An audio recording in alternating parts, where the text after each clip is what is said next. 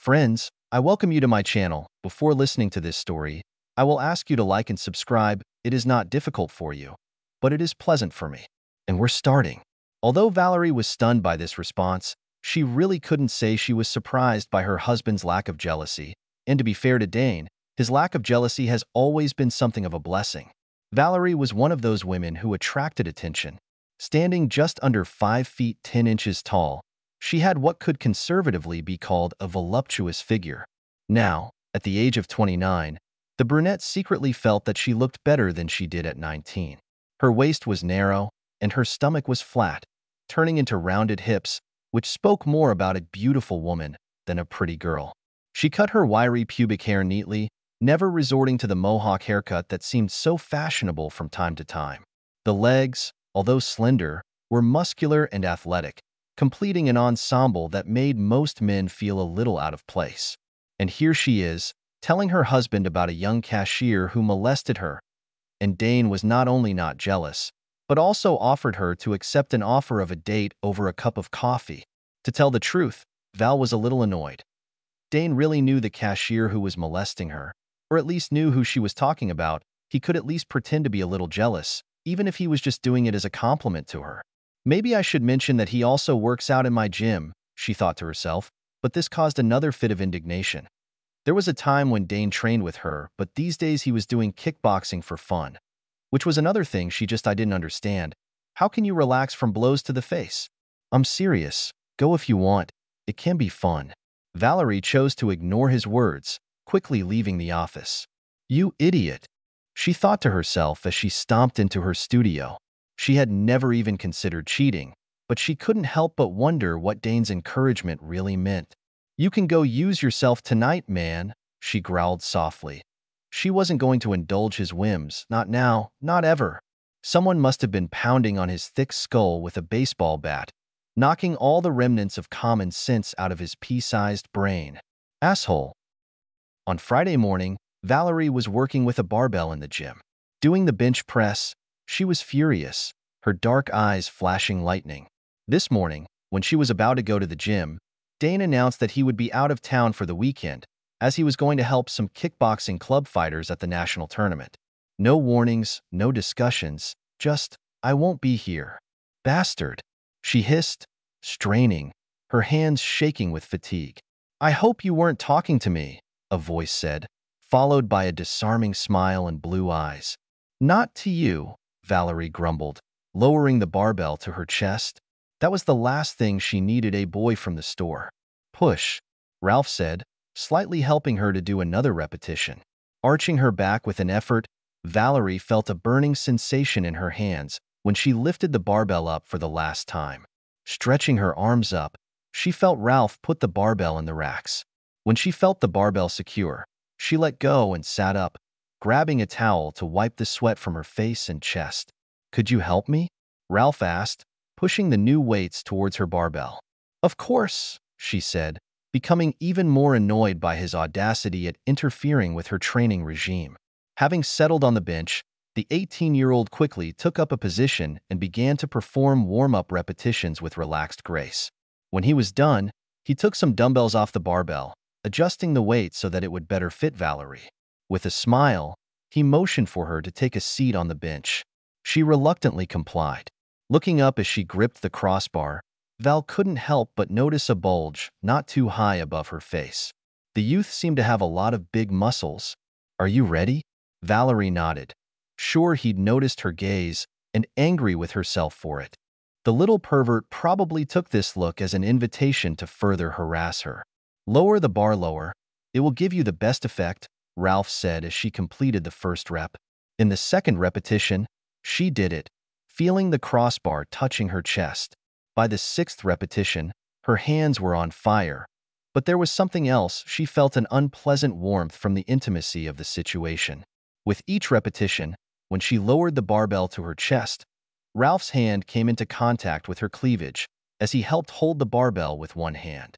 Good job, there are 3 left, said Ralph, switching to a two-handed grip of the barbell. He thinks I can't do this, Val thought to herself, but something else stirred in her head when she lowered the bar. She could have easily stopped the repetition halfway, but something made her lower the bar all the way down. Her face contorted with concentration, she presented a stunning sight to her training partner as she removed the barbell. His muscles were moving too. 10 minutes later, they were doing the last set of bench press. Val caught Ralph's eye as she was about to dry off. What? He seemed confused. It's just that you look so good. Wet and all, I was hoping you'd stop drying off all the time. Suddenly, electricity appeared in the air. Val was angry, but at the same time there was something else, a kind of revival. She slowly wiped her face, gathering her thoughts, and then lowered the towel. The last set is yours, Ralph, she said firmly. He quickly took up a position and began pumping out repetitions. 3, 4, 5, 6. The muscles tensed and writhed, almost hypnotizing her. It was very interesting to watch him. When he was done, he sat down, breathing deeply but evenly. Turning to her, he asked, "Now I need to do some squats. Will you join me?" "I don't think so," Val replied quickly, not even allowing herself to think about the possibilities of such a situation. "I'll hang around for a bit, and then I'll leave." "Okay," Ralph said, clearly disappointed. "But call me if you ever need help." "Thanks for the help this morning. I enjoyed it. He probably liked it even more," she thought to herself, wondering why she even said that, knowing that it would serve as motivation for him to continue pursuing her. The boy visibly perked up when she turned and walked towards the stationary bikes. She could feel his eyes following her all the way. "I'm doing this because I like the attention," she replied to herself, but tried to put these thoughts aside, hide them, and not think about it further. After choosing a route program, Val got into a steady rhythm and almost immediately found herself breaking her new vow by thinking about the last 15 minutes. To tell the truth, this situation turned her on. The forbidden flirtation made her pulse quicken, and her juices flowed like a river. As the images flashed through her mind, she strained herself to the limit, trying to block them out. Unfortunately, it didn't work at all, as the rush of blood combined with the friction on the seat seemed to only worsen her problems. Knowing that he was there, and being all too aware of the glances he kept throwing at her as he walked around the gym, made everything more problematic. She wanted to jump off her bike and rush to the sauna, where she would quickly fall into nirvana. Well, that was the second best option. What the hell am I doing? She thought angrily to herself. It wasn't like her at all. She couldn't believe that a combination of physical exercise and a few innocent touches could bring her to such a state. "Damn you, Dane," she hissed. "It's your fault." Finally, after hearing the beep, Val began to slow down, giving her body a chance to cool down properly. Watching Ralph, she knew that he had noticed everything. He seemed to be vacillating aimlessly, but she could see the little gears turning in his head as he gathered his reserves. "That's it," she chuckled to herself as he approached her. "I'm sorry, Val. I don't want to be annoying or anything like that." But he seemed exhausted, but then continued, "I know you're married and all that, but I hope if you're not doing anything, you might want to go out with me." Val studied his face thoughtfully, looking for something indefinable. He was right, she was married, but she also didn't do anything this weekend thanks to her husband going on a brainwashing expedition. "I mean, you can come with your husband if you want," Ralph stammered, his face flushed. Val managed to keep from laughing, but couldn't suppress a smile. "God, am I making a complete ass of myself?" He grinned, trying to hide his embarrassment. Val relented. "Not hopeless. In fact, maybe not hopeless at all. What did you mean by asking me out?" Ralph seemed to have regained some composure. "How about a movie and dinner?" "That sounds great," Val said, sliding off her bike. "You can pick me up at 353 Mountain View Drive at 7. Heading to the locker room, she couldn't believe what she'd just done. Dane wanted her to be adventurous, and now she was fulfilling the bastard's wish. "No, I'm not like that," she told herself. "All I do is not sit at home waiting to run errands for His Grace, the Duke of Absence." But did that make her the Duchess of Abstinence? And what about her reaction to Ralph's help in the bench press, and the fact that she didn't wipe the sweat off her chest? What was it? Ralph was at the gate that evening at 6:45. Val was nervous opening the door, but not nearly as nervous as Ralph seemed to be. He seemed ready to run away at the first sign of trouble that Ralph feared. She suspected, feared the reaction of an angry husband. Obviously, He put a lot of effort into looking his best, and he did it very well. Shyly polite, his 6 feet 3 inches well-muscled frame was also 10 years younger than her. Again, she wondered what exactly she was doing.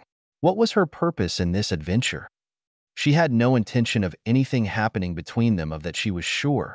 But why was she trying so hard to look her best? And why did she have butterflies in her stomach? Returning home early, she spent almost 2 hours preparing. She took a shower and shaved her legs, even trimmed a bush, but it wasn't even close to being on public display. No man except her husband has ever seen her naked, and that won't change. She chose thin, lacy black underwear, the kind that made Dane's boner instantly stand up. A black and white miniskirt and matching blouse perfectly accentuated her figure. High-heeled sandals left the legs bare and showed them off at their best. Goosebumps ran down my buttocks as the breeze swept over my thong-clad bottom. She looked fantastic, and she knew it. She felt another pang of foreboding.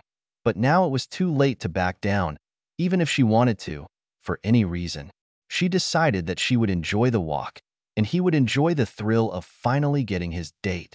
At the end of the night, she will easily send him away, but hopefully he will understand everything before that. I'll get my things, and then we can hit the road. Ralph seemed to feel much calmer as they got into his little Toyota and set off. By the time they got to the mall located near her house, they were chatting like old friends. He told her that he had bought movie tickets. He didn't know what her taste was, so he hoped she would approve of his choice.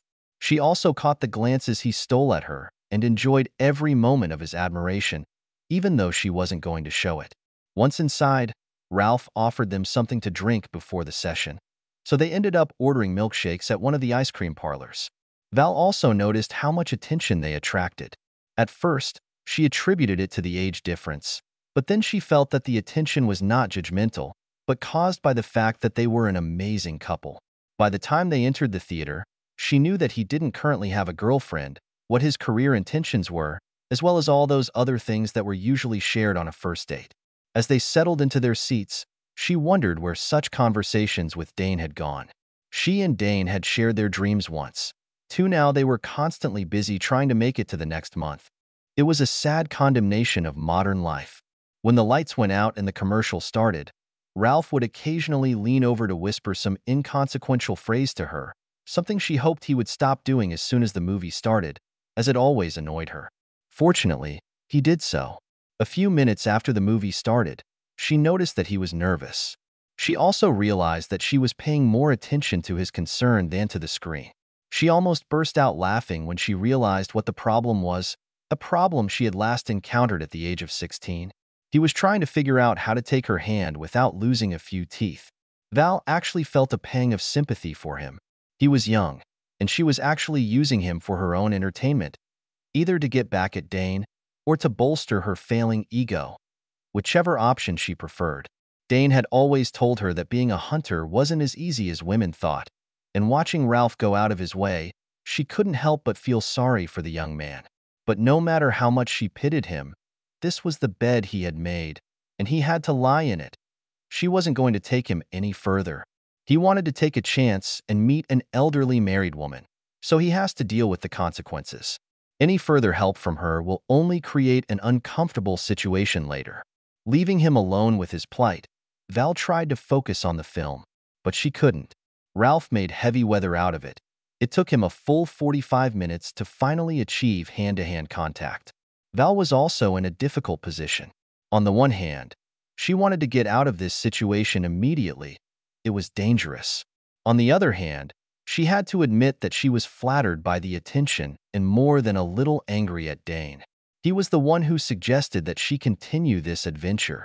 He wanted to go to some boxing tournament instead of being here and doing his homework. Ralph gently took her hand. The moment of truth. Val left her hand where it was no harm, no foul. That was all that could happen. She would see to it. Gradually, the pounding of her heart subsided, and she focused on the screen again, all too aware of the strength of the big young hand that was now woven into her arm. Those fingers were long and thick. When the credits rolled and the lights came on, the usual crush began on the way to the doors. Val and Ralph waited patiently for their turn to join the stream heading for the exit. Stepping into the human river, Ralph stood in front of her, taking her hand again so that they would not be separated. Politely but firmly, he moved through the crowd, pushing it apart like an icebreaker on its way to an Arctic base. Val had to admit that she liked being taken care of like that. It wasn't that Dane didn't care about her. It was more a matter of respecting independence and something lost in marriage. It's been a while since she's been the center of such attention, not that it was Dane's fault. Just seemed like everything worked out when you were married for a while. Right now, Ralph was making her feel special. He made her feel vulnerable, small, and all those other things that gave her a warm feeling she hadn't felt in a while, and she enjoyed it. Besides, nothing untoward had happened so far, and it wouldn't happen later. She was in control of the situation, and if he started frolicking, she would deal with him immediately. Outside, Ralph wouldn't let go of her hand. Instead, he led her in the direction of the restaurant, where he had apparently booked a table. Val smiled slightly at his newfound confidence. She doubted he was making any assumptions. He didn't seem like that. It was probably more a sense of achievement and chivalry. Besides, it didn't hurt she could handle this shy 18-year-old guy. If he was so inspired by just holding her hand, he could just as easily be destroyed. Besides, she was enjoying the adventure too. Did she really admit it? With a mental shrug, she put it aside. The fact is that she liked to walk through this crowd, holding the hand of this young stallion, risking seeing someone she knew. It was Friday night, and since this complex was so close to home, there might be people there who would find out that she was wandering with a guy. Maybe that was the excitement Dane wanted her to experience. She had forgotten what it felt like to be excited about being in someone's company, and she vowed that at the end of the evening she would thank Ralph for it and bring it back to her marriage. After settling into a corner booth at the cute little restaurant she'd only visited once, Val decided she wasn't mad at Dane anymore. In all likelihood, she owed him an apology.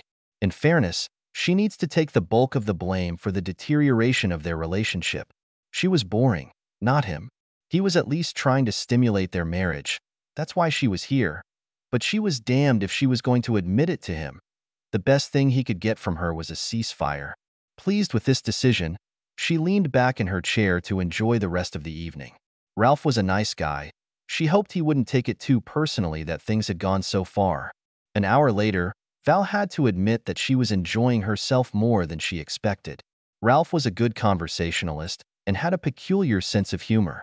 Sitting at right angles to each other at such a small table, they were close enough to each other to discuss anything without fear of being overheard. Such proximity also made casual touching inevitable, so they should be treated accordingly. The food was delicious. They started with wine, browsing the menu, and then ordered snacks. Unlike most restaurant dishes, the pace of the evening was leisurely. They didn't even consider the possibilities for their main course until they removed the leftover snacks, and the same goes for dessert. By the time the waitress cleared away the empty dessert plates, Val was feeling a distinct buzz thanks to a glass of wine that somehow stayed full all evening. She was a casual drinker at best, and right now she was slightly over her usual maximum of 2 glasses. She knew that if it wasn't for the food, she would have been seriously drooling by now.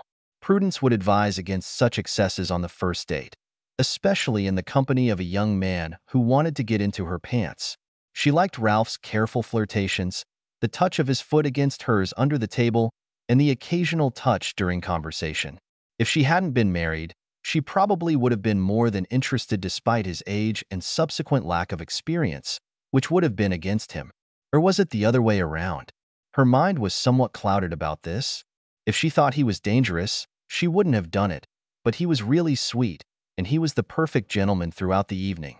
She made it clear that she was happily married and was not going to cheat on her husband. It was just a walk with a friend, and he treated it very kindly.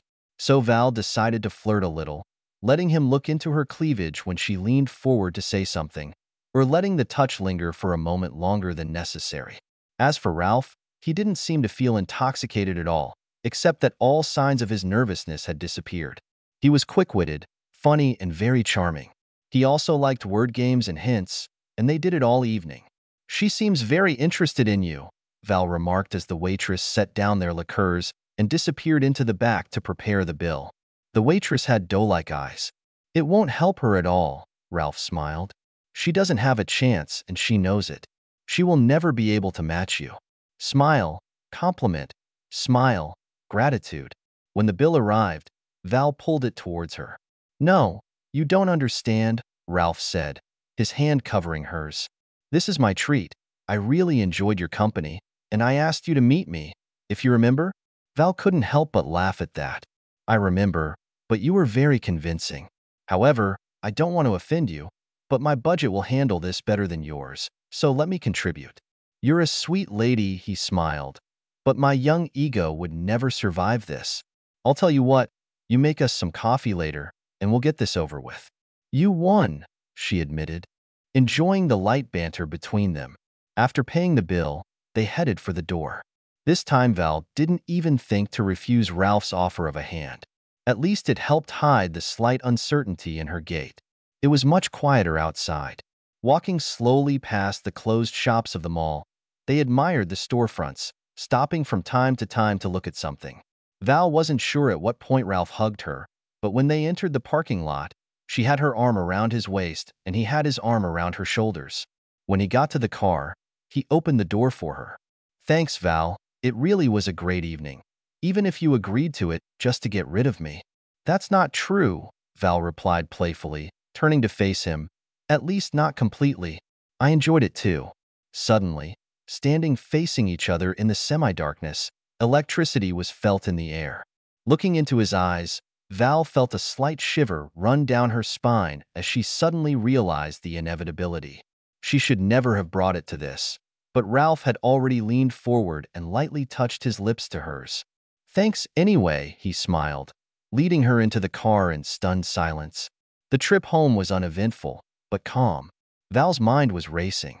There she got into trouble, and she was let off the hook because he was a gentleman. How did she feel about it? Part of her was furious, she realized with horror.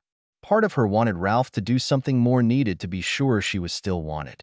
"Nonsense," another quiet voice replied, but she couldn't deny the excitement she felt throughout the evening, throughout the day, as she looked forward to the evening. She'll have a lot to think about when Ralph drops her off at home. After reaching her house, Valerie used the remote control to open the gate, and Ralph drove up to the front door. Turning off the engine, he jumped out and opened her door. As Val walked to the door, she was wondering how she was going to spend her goodbyes when Ralph noticed how much he needed a cup of coffee right now. "I probably drank a little more wine than usual," he laughed. "But it's your fault. You've been such charming company." Val braked. To say no would be rude, and she seems to have offered him a cup of coffee in a restaurant. Did he think she agreed to a cup? It didn't really matter. She couldn't gracefully extricate herself at that moment, and he didn't deserve to be rebuffed just because she couldn't set and impose boundaries. "Well, then I'd better make some decent coffee, don't you think?" she replied. Ralph followed Valerie into the kitchen, taking a seat in the breakfast nook while she made coffee. She rarely drank instant coffee, preferring to grind the beans just before putting the coffee in the coffee maker. As she moved around the kitchen, she was well aware that Ralph's eyes were following her every move.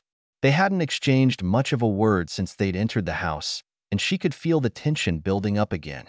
Val felt better than she had in a long time. Standing on tiptoe to reach for something, she felt her calf muscles tighten and took a pose so that he could enjoy the sight. What struck her was that she wanted to show herself like this. She enjoyed his attention. "What the hell are you trying to do?"